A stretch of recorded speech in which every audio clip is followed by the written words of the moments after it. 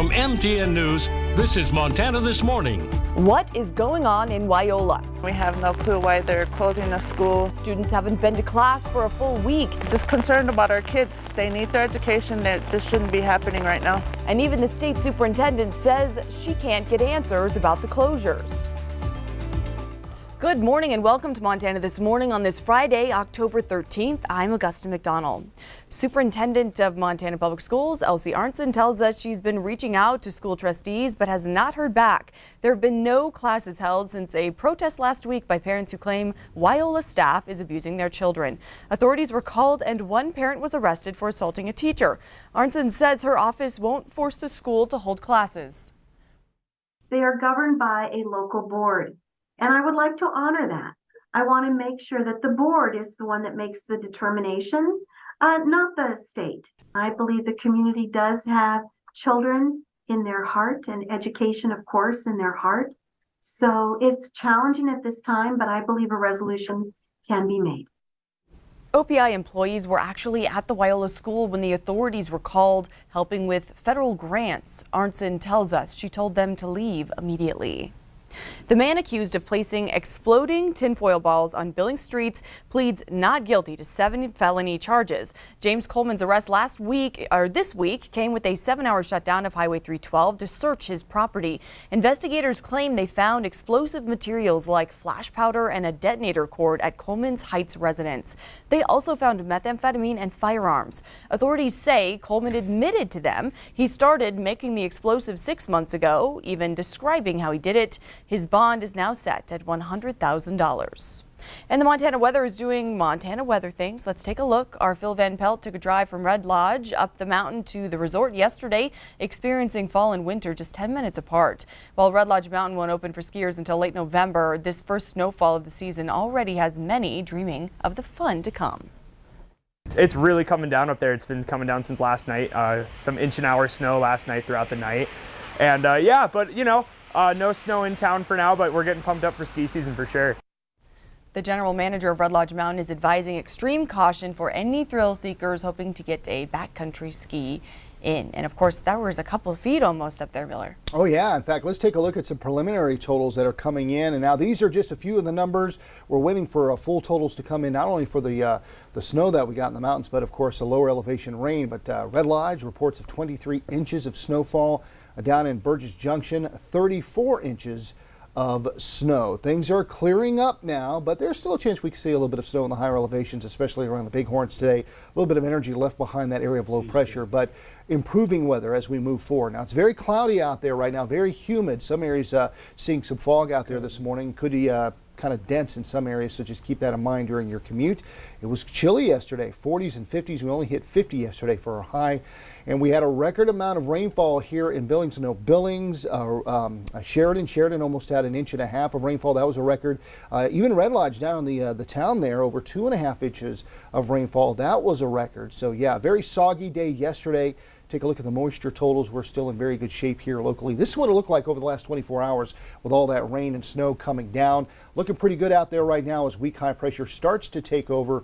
We dry out and we slowly start to warm up. But it's chilly out there right now. 39 feels like 36. Look at that humidity at 93%. That moisture still very thick out there. A lot of cloud cover with temperatures in the 30s and 40s. But improving for the weekend. But do we have another cool down on the way as we get to next week? We'll talk about that and a whole lot more coming up in just a bit. All right, Miller, thank you so much. Last week it was right here in our studio, and tonight it will be at Metro Park, packed in pink, as the Nile Rodeo begins with the tip of the cap to breast cancer survivors. Q2's Alina Howder takes us out and about to find out what makes this night so special year after year. Out and About is sponsored by Blue Creek Storage at Shorey. The Nile Rodeo is back in Billings with a new addition for ladies, breakaway roping, empowering for not just one competitor, but for breast cancer survivors who will be here at Metro Park Friday for Pink Night. Yeah. Prior native Sarah Verhouse has been breakaway roping since she was old enough to hold a lasso. I think it's just something that you feel like you were meant to do it, and I've just always loved breakaway roping. I could literally rope all day, every day. And now Sarah will get to compete in the sport she loves in a setting that's near to her heart. The Nile's just always been special. Like, I say I grew up watching my dad compete and never thought Breakaway would get to be a part of it. It's something that she's excited to share with a special group of ladies who will be at the Nile Friday. Breast cancer survivors like Carrie Young. What about you? What's your story? I actually would come here and I would see the ladies, come out and wearing pink, and I thought, oh, those women are so strong.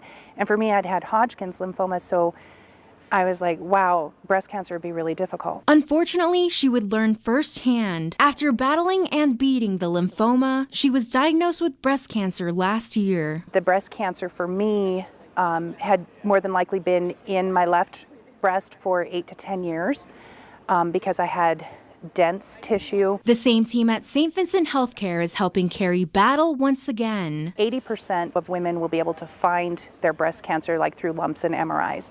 But for the other 20%, an ultrasound is what showed it for me. But as important as that aspect is, she says there's more to this fight than treatment, like packing the Nile in pink. I think it's important that don't sit at home, and just shove it down, come out and be with the rest of us, and we can all share each other's stories, and it really helps. I think it's just really special that they feature women and feature people that are having those struggles or going through things, and that research and detection is important. In Billings, Alina Howder, MTN News.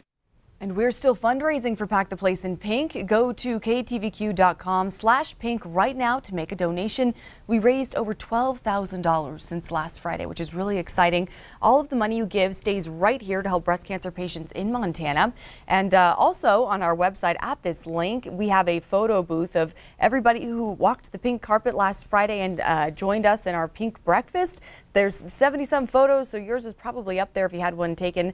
Go, take a look at that. They're all really fun. Make sure you download yours. Israel is now ordering an evacuation of part of Gaza as its airstrikes against Hamas rain down again today. Israeli officials say they've dropped 6,000 bombs over the past 6 days. The death toll on both sides continues to climb, now topping 2,800 people. CBS's Chanel Call has the latest on this conflict. As Israel prepares for a potential ground invasion of Gaza, it's now warning the United Nations that more than 1 million people from the north must move south in the next day. But the UN says that's impossible without devastating humanitarian consequences. The situation for residents in Gaza, nearly half of them children, is already dire, with hospitals overwhelmed. Israel's aerial bombardment on suspected Hamas targets continues, now 7 days after the terror group launched a brutal surprise attack on multiple communities, killing men, women, and children. Absolute pure hell that broke loose and destroyed everything that we know. As the violence escalates, the U.S. State Department says it's arranging evacuation flights to get Americans out of Israel. The agency says at least 20,000 U.S. citizens have reached out since Hamas attacked. We stand shoulder to shoulder with the people of Israel. Yesterday, Secretary of State Antony Blinken met with leaders in Israel. Today, he's in Jordan for meetings with King Abdullah and Palestinian leader Mahmoud Abbas. Hamas is calling for worldwide protests today, prompting U.S. law enforcement to step up security in Jewish and Muslim communities. Fences have also been installed around the Capitol in Washington. Chanel Call, CBS News. In a continued show of solidarity, Secretary of Defense Lloyd Austin is meeting with leaders in Israel today. Secretary of State Blinken will also travel to Qatar, Bahrain, and Saudi Arabia. A Missoula-based federal judge is promising to release an opinion soon on whether to put Montana's law banning TikTok on hold before it takes effect on January 1st. A lawsuit challenging Senate Bill 419 got a hearing yesterday. The law says TikTok cannot operate in Montana and that app stores can't offer it for download within the state's borders. It institutes penalties of up to $10,000 for each violation, with another $10,000 each day a violation continues. An attorney representing TikTok creators said banning the app would interfere with their First Amendment rights of free expression, while the state argues the law is meant to protect Montanans' data privacy from China. Many believe this is going to be a test case, drawing attention across the country. We'll continue to follow that. And a new report shows inflation remains high, but prices for some items are improving. CBS's Bradley Blackburn takes us inside those numbers. Price hikes at the grocery store are getting closer to historically normal levels, up just 2.4% last month. But rent prices remain a problem, with rates going up more than 7%.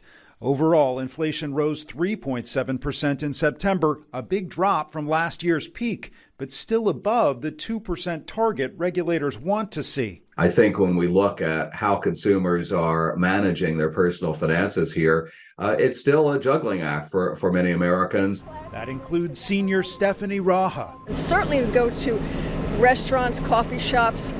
The prices are just stunning compared to a couple of years ago. Raha and others on Social Security will soon get more money. The cost of living adjustment is going up 3.2% starting in January.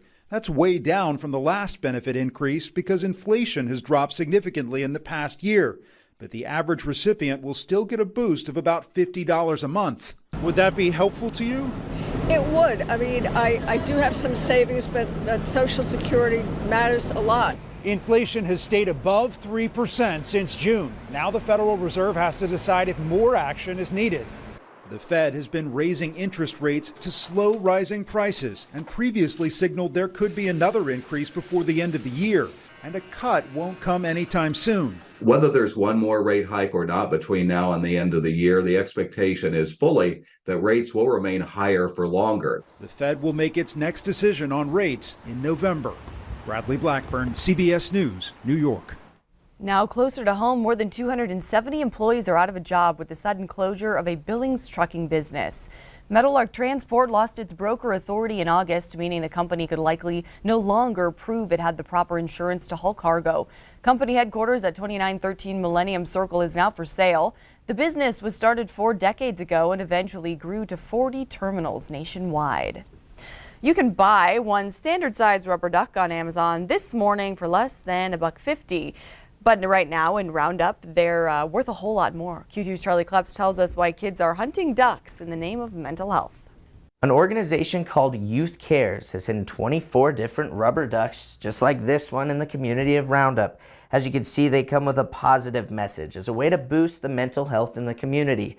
And I don't want to give it away. If you're from Roundup, you probably know exactly where I'm standing, but there's still many just like this one waiting to be found. There's so many people that feel alone. In the small town of Roundup, there's been a growing mental health crisis. Daily, we're dealing with some kind of struggle. Those daily struggles have become life-threatening. We were at a 54%, and within a year we jumped up to 67.5% of our students are depressed or suicidal. Prevention specialist and Roundup parent Angie Mosqueda says those shocking numbers are what inspired her to form a mental health program. But hers does things a little differently. Instead of adults telling kids what the answers are, we really need to go the peer-on-peer route. Her program, called Youth Care, gives current high school students the chance to help as ambassadors. I've definitely had my fair share of my own struggles and having to help my friends and other classmates with struggles. So having an official program that kids can rely on is definitely something I was excited to start. There's not a whole lot for kids to do, and that's kind of one of our big things is trying to make activities for kids to do and, get away from stuff that might not be great for them. And so they created a new activity called the Duck Hunt. So this one's here, we kind of put them in places that are kind of obvious but not too obvious. Where rubber ducks are hidden around town with positive messages like, attitude is the little thing that makes a big difference. Those that find a duck, like 4th grader Annabella Fluitt, don't just receive some encouragement, but they're entered into a raffle as well. There's not that much stuff like going around, like fun stuff like this, so I got really excited. 11 are still hidden, and we didn't want to give exact locations away, but Mosqueda did offer a little hint. I would say 8. 8 might be on Main Street. A simple game, but one residents believe could make a big impact. I mean, it's sharing positivity and it's building people up, and that's what we want to do. In Roundup, Charlie Kleps, MTN News.